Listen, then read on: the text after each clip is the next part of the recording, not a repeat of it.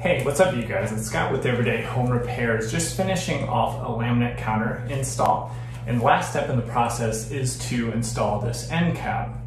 You can find these kits pretty much in every big box store and also online. And if you want to check in the description, you'll see a link for exactly which one I'm using. The preference would be to install this prior to the counter being in place. It's going to be much easier and you're going to be flexible just as long as you leave inch or a little bit more overhang, which is going to give you plenty of space to have the counter sit correctly on your cabinets and not have some of these filler strips interfere with the cabinet. So this application, it's going to be installed. That might be your scenario. Also, you might be replacing a damaged end cap and you want to get it looking better. So you're going to remove the old one and get a new one in place. So this video is going to be ideal for those applications. Let's jump into it. So the tools you need for this install, there is glue on the back side of this end cap that needs to be activated with some form of heat. They say use an oven, you can use a heat gun. I'm going to use a just regular iron that you'd have at the home.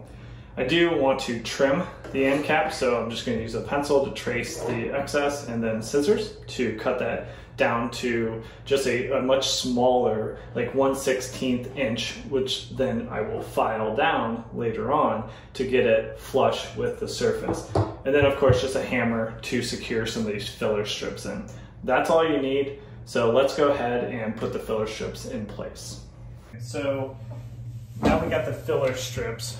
I did have this backside filler strip.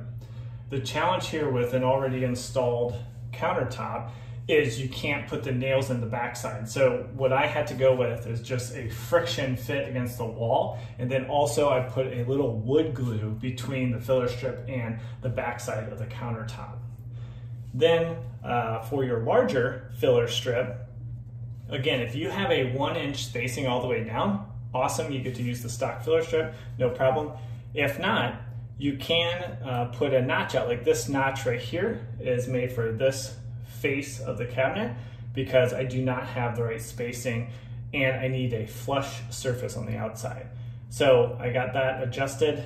You can use sandpaper, a chisel, possibly even a jigsaw, and then I got the nails already in place, so then we can drive those home and secure the filler strip. Just remember to get your surface flush between the countertop and the filler strip to the outside because that is where the end cap is going to go into place.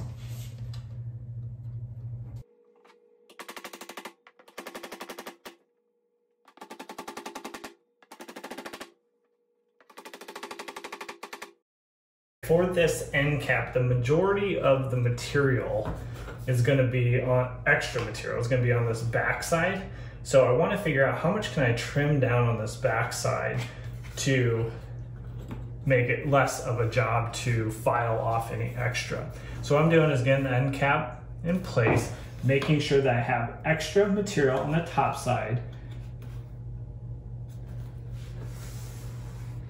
And then a pencil wasn't marking very well. So what I'm going to do is take a Sharpie and put some marks on the clearance that I need to trim off. Okay, so let me show you what I did. So I marked the extra material that I had both on the back side with the backsplash and also on the front edge. Measured those both, which came out to 1/2 inch. And then knowing that this was all extra material, both here on the backsplash and then also on the front edge, I know that I can remove extra material from the backside and then that will shift this over and give me less material that I need to file off to get a nice flush finish with the counter surface. So I marked not 1/2 inch because I don't want to go too short. I marked 3/8 of an inch on the backside, drew a straight line, and then that's what I'm going to trim off. With the end cap properly sized, now it's time to get it adhered in place. Using the iron, I'll start in the center section. It's a little hard to see here because everything's sped up so much, but I'm spending about 10 seconds in each area to properly heat the glue. And for your reference, the iron is set on cotton. You'll also want to have a rag, a damp rag, to cool down the glue and also to apply pressure along the entire end cap. Then you can check, make sure everything is adhered properly. If there is any loose parts, just get the iron back out, heat those up, cool them down with pressure, and you should be good to go.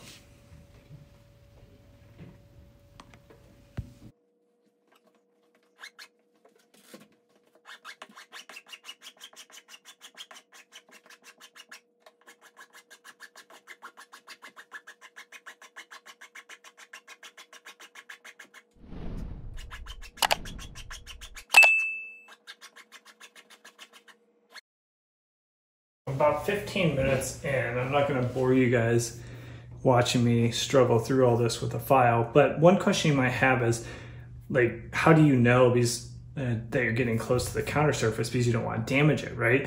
Because you're going fairly aggressive to remove the majority of the material.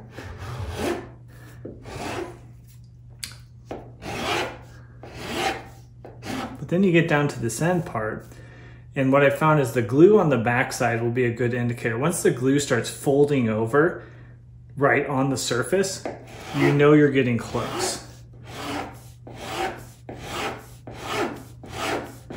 So when you get to that area, what you want to do is make sure your angle is less aggressive. If you have a fine file opposed to a medium file, this is where you would use that. But once that glue folds over and you can see all the glue is removed, then you have your flush surface. My God, that took a little bit of time to hand file, but the finished product I'm super happy with. And overall, if you're gonna do this more than once, a cheap router with a flush cut bit is gonna be worth the investment. If you wanna know what file is good for this, go down in the comments and you'll see a link, and it's gonna have two sides. I'll have the medium side that will remove quite a bit more material, and then the fine side that's gonna help you finish this up. Also, before taking off, don't forget to subscribe to our channel. We have videos like this coming out on a weekly basis to help you around the house, and we're gonna catch you on the next one. Take care.